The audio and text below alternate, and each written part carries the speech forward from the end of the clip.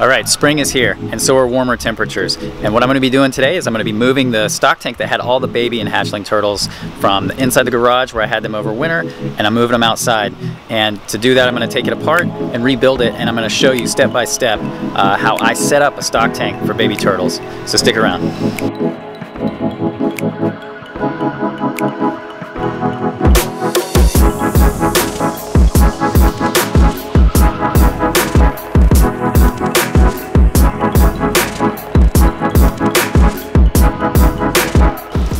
Alright, so I've moved my stock tank from inside to outside, which was a whole ordeal. I will not show you. There was a lot of frustration there.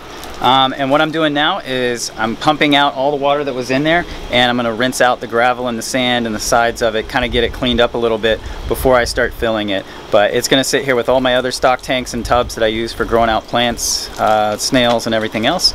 And these guys should do really well here. See the next thing? While this is pumping out the water, I'm going to spray and kind of rinse it so it's pumping out the dirt as I go. Work my way from one end all the way down towards the pump.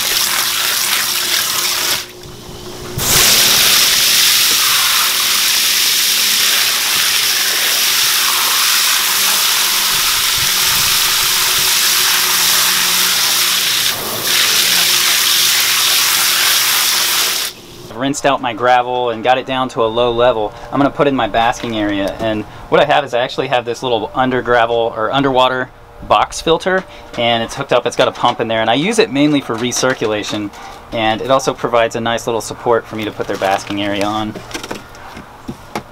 So I'm going to just make sure it's nice and solid like that, and it'll rest on that, and then when the water level comes up, that'll be underwater, and it'll recirculate and help filter the water. In addition to, I have another one that's actually outside of the tank down here, which is a canister filter.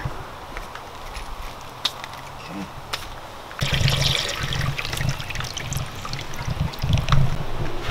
Alright, so since I don't want to take a bunch of hose water and fill an entire tank with that, I want my water to be more natural, a little bit softer pH, and just a little bit less of that chlorine stuff. I mean, that stuff's terrible. So what I'm going to do is actually go in this stock tank right here. I've got this planted stock tank, and I'm going to get some water from it. As you can see, there's a bunch of snails and plants and everything in there, and that's just going to make this tank so much better just by adding this bucket of water. And I'll probably do 2 or 3 buckets like this just to even out the amount of water kind of coming out of the hose.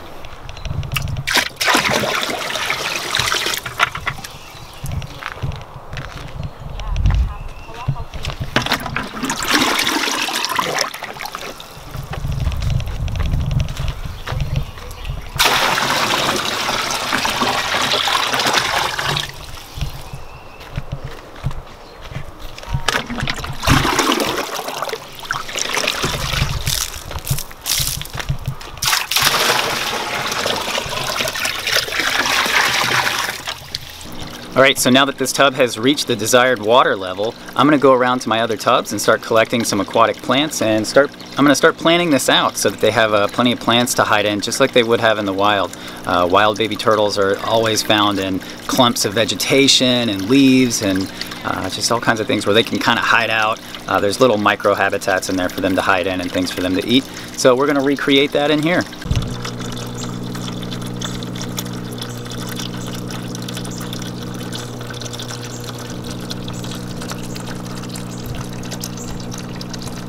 Alright, so while this may not be the prettiest stock tank to look at or the absolutely most natural, this is a functional habitat for them just to raise them up till they're big enough to go in one of the natural ponds that I have. So this is about raising them up and getting them to a safe 4 or 5 inches, and then they can go into a bigger habitat.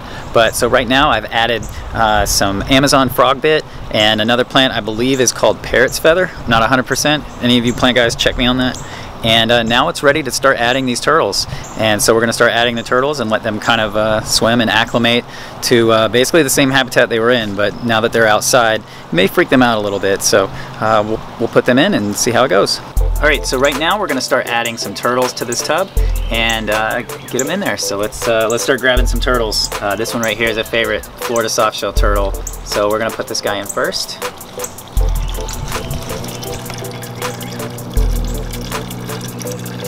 take off into there. Some slider and a couple maps. Put these guys in. There you go. Upside down. Add those guys. These are 3 loggerhead musks I had hatched out last year. And we're gonna put these guys in as well. Just straight into the plant so they feel safe. A Florida redbelly here and a northern redbelly here. They both have really pretty bellies. These will probably be the guys that eat most of my plants. So they should be really stoked. We'll put them right here. All right, last is all 5 of my eastern painted turtles. So let's put these guys in. Here you go, fellas. Enjoy. All right, so now that the turtles are in the tub, the next thing to add is a top. This screen top to cover it and keep out any predators. And it'll just sit like that. All right, and so while these turtles are living in this pond, they're gonna be living on a diet of, I'm gonna feed them some dried shrimp. They're gonna get little tiny insects and little crustaceans and things that live inside those plants. And I'm also gonna feed them these like little pellets made by Zoomed. These are pretty good little pellet for getting hatchling turtles started. They have everything they need, and they're really teeny tiny because those little baby painted turtles are so small. So these pellets come in handy. And so that is an important thing, is to make sure that your hatchling turtles get a nice rounded diet. And the natural sunlight will also give them vitamin D to help make sure they have nice hard shells. You do want to provide a nice dry basking area. The basking area being dry is extremely important because that's going to keep them from getting shell rot.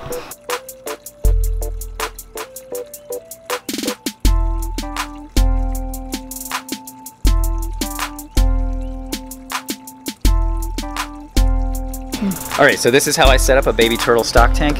Thank you guys for watching this video. Please tell me down in the comments how you set up your baby turtles. I would love to hear about it.